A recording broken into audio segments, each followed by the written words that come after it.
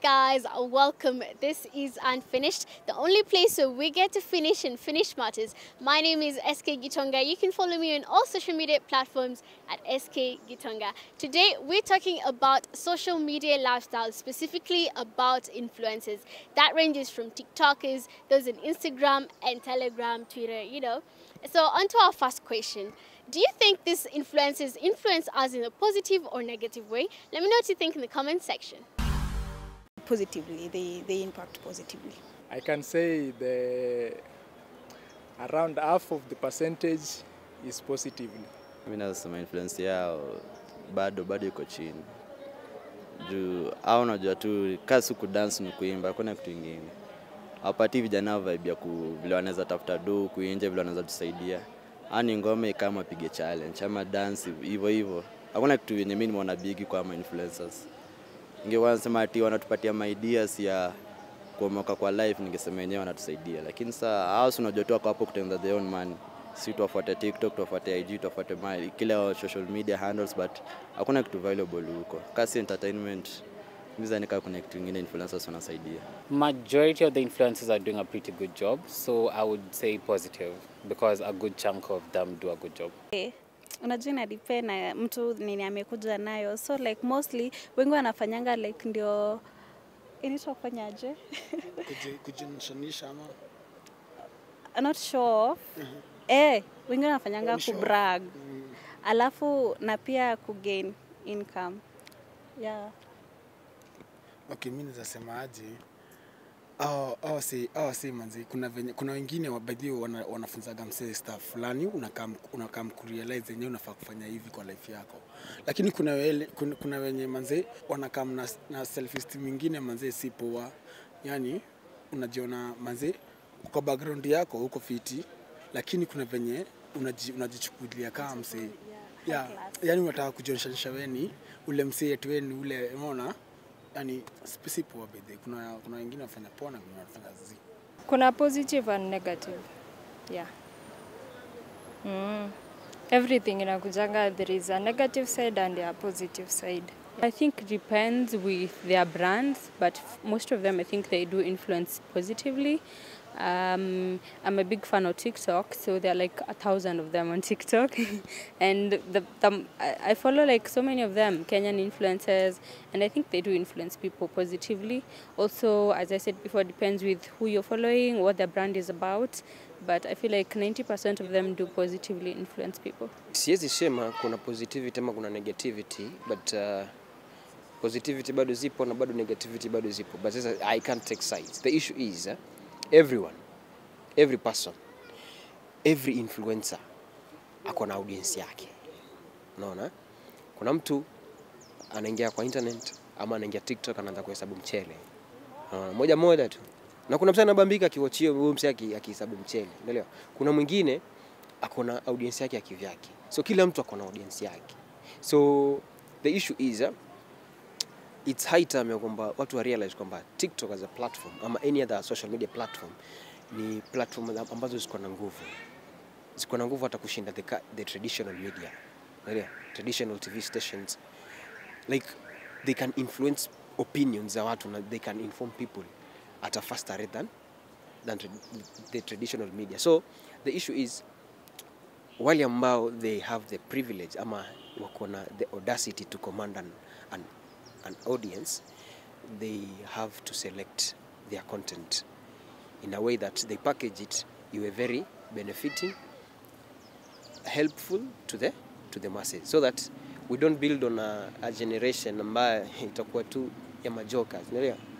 To build on a generation ambayo kesho itakuwa at least unaweza sema by the way when TikTok ilikuja hivi na hivi ilichange hivi na hivi mpaka hapa. When you want to influence to worship Mungu like so obviously it's positive, but kuna wale wenye wanaimba like secular songs like wale wa kububble. Mimi kwangu it's something negative, like sasa nafunza nini generation to come. It depends on the influencer and what they are promoting or what they're influencing. If they're influencing good content, then the society will go on a good way. If they are influencing bad and any vitu mbaya, they will not. Society will go in a opposite direction. Influencers, they can positively or negatively impact to the society, number one, it depends on the audience. So, you know, if I'm watching an influencer, then it depends on me and my values. There's someone there who, when they see the lifestyle they are living, there's someone who will be easily influenced, and some things that they do, like you may end up even spending your fee so that you may live a lifestyle. But okay, in someone who knows that there's something that they have to do so that they may once live that lifestyle, I think for some people it will be in a positive way and other times will be a negative. So the audience really depends. Yeah. Positively. Everyone has brains. I think they impact the society positively because ando unakutanga wanaitanga wa market ya brands wanatuwakilishanga, yani tunaonekananga Kenya, yani tuko na tu ase tu wenye kuanga pia hao ma celebrity. I think this varies with different types of influences and also the type of brand that they are trying to upbring. We do have influencers who are always encouraging people to try out dangerous stuff, eat dangerous food. We also have influencers that are going to teach you how to make money, how they do it themselves, you know, their daily life and stuff like that, motivational quotes. Those are the kind of influences that I think bring a positive kind of impact. On to our second question. Do you think influencers lie, especially when it comes to their lifestyle? Let me know what you think in the comment section. Yeah, of course, most of them lie. Yes. If you look at the storyline, the history of some of the characters of TikTokers, not all of them are real situations. Wengine wana cloud chase hapo sana. Si fala, kuna wengine jo. Wengine na cloud chase. Yeah. Like kuna zile vitu wanatuimpress tufanye lakini wao wafanyi. Unapata bedhe inakuwaga hivyo. Unapata msee kuna venye yani anataka mushi hivi lakini ye kwa life yake aje experience kitu kaa hiyo kwa life yake hivyo sasa. Most were, like naweza sema most wanadanganya, but I'm not sure about that. But ukiangalia ukifanya your check up background yao unapatanga like most wanawadanganya about their lifestyle. Of course, it's the camera. You have to lie, but not see what. So there are most who lie, but yeah, fake it till you make it. Wanadanganya sana tena sana. Msaidi najua msanii anaweza kuambia amenunua Prado kumbe ni ya sugar mami. Sasa kuambia amenunua TIC ya 80k na unapata naishi bed sitter pale Juja. Hivi unaona ngati yote ni lie. Jumaidi niko na morio fulani wawili shughuli wanajitanga ma influencer. Msaidi unaweza kuja kuomba drip kwa keje. Uenda shoot na vida. Hiyo inakuwa tu lie kwangu. Yeah, some do. Some lie. Actually wanatudanganya. Kuna mtu mwenye alitudanganya sijui yako America and in real sense ako Kenya. Yeah, that was a lie. Honest juni nani. I just saw kwa social media. Niko na mtu kama huyo anatudanganya, like I just saw people chatting hapo. Yeah. A lion's share of them do lie, so yeah. Yeah. 1,000%. They do lie. Okay, I think they just put a very perfect image and picture out there, which is not necessarily what life is about. And they tend to like make people, stick to this kind of a lifestyle. People want to live this way, and they get to have like so much peer pressure, and you feel like the way you're living, like your ordinary life, is not what you're supposed to be doing. You're supposed to be living in a certain way. I feel that is not really okay. Just be you. Yes, they lie. Influencers sometimes juu nimesikia place kunitanga Nairobi Gossip Club, wezi kosa vitu kama hizo zina happen. Sometimes they do lie and they're human. Yeah, influencers can lie if they want what they want or they have been paid to do so. It depends on the motivation to lie. Some, but not all. Yeah, that's true. Yeah, many people lie about their lifestyle. Because otherwise say utakwenda live on camera, lazima you apply on makeup. Unaelewa? You can't go there your real self.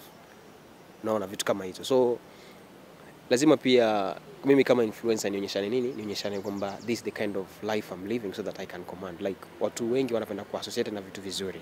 So ukiapia pale kama maybe haujajishikashika ama hujajigusagusa ama maybe haujajionyesha Mtu anaweza ingia pale maybe akaposta kuna gari, akaposta kuna nyumba nzuri, akaposta kwa place fiti, akaposta ameenda mahali fulani, very luxurious area. Na kumbe si eti kwamba alikuwa ameenda kufanya business ya maana, maybe alikuwa anapitia tu, lakini akaona ile achukue snap ili watu wakuona kwamba maybe unaishi life fiti. Hiyo ndo watu wanapenda, na hapo ndo watu wanatoa followers. But sasa vitu kwa ground different. Unaelewa? Yes, I do think a lot of people fake their lifestyle. In fact, people can lie. And I feel like it is so unnecessary because if you're trying to be an influencer, right, we're supposed to follow what you are doing. So if you cannot trust your lifestyle, why should we trust what you're saying? If you cannot be authentic with yourself, it beats the whole thing of trying to influence people. It does not make sense. So please, can we just try? Don't try put pressure on us. Don't lie to us. You bought a car, you bought a house because you want to chase clout. Remember the people who are following you, and they're trying to know if that's authentic. They want to know how you did it. What are you going to tell them? Let's take a short break. We'll be back with 2 more questions.